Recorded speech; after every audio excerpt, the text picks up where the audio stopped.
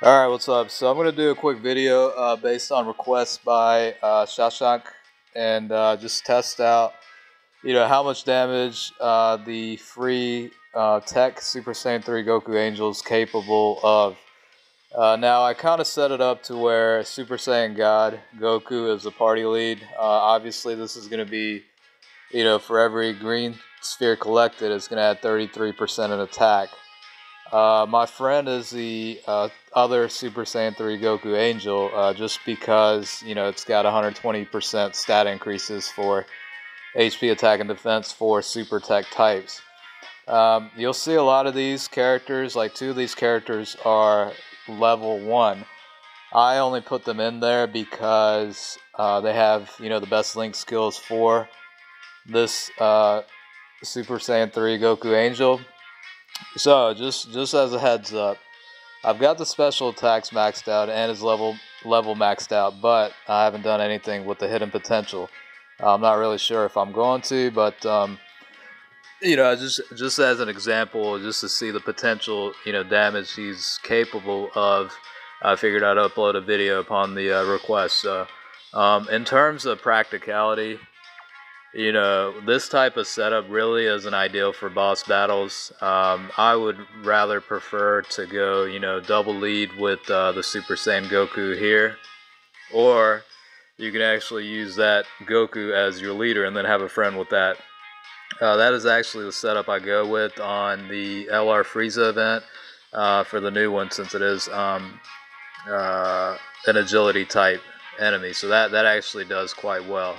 I average about 250,000 in damage once the passive skill of 180% increase to attack takes place, so it's pretty good. So, alright, I'm going to go ahead and get started. I've got the item set up to where everything's going to be green, so I'm going to get everything set up and then, be right back. Alright, so I've got a much better setup this time with the Super Saiyan 2 Teen Gohan and then the Bardock. So my Super Saiyan 3 Goku's attack, before the special is 59,765. So let's see, how much damage this can do.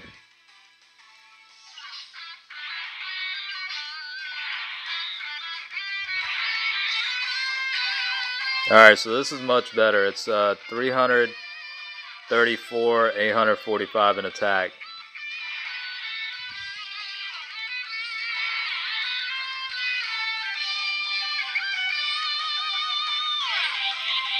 Alright, definitely a lot better. 1,400,000. So, yeah, 2,179,286. So that's a lot of damage for a free card, essentially. You know what I mean? So, for those that are thinking about, whether to use some orbs in the hidden potential to level him up, he's definitely a worthwhile card to go after if you don't have, some of the other cards like, the God Lead, Super Saiyan 3 Goku Angel, or Timebreaker Bardock, or any other card like that. If you're lacking in those cards, the freebie Super Saiyan 3 Goku Angel, I mean, it's definitely a pretty good powerhouse.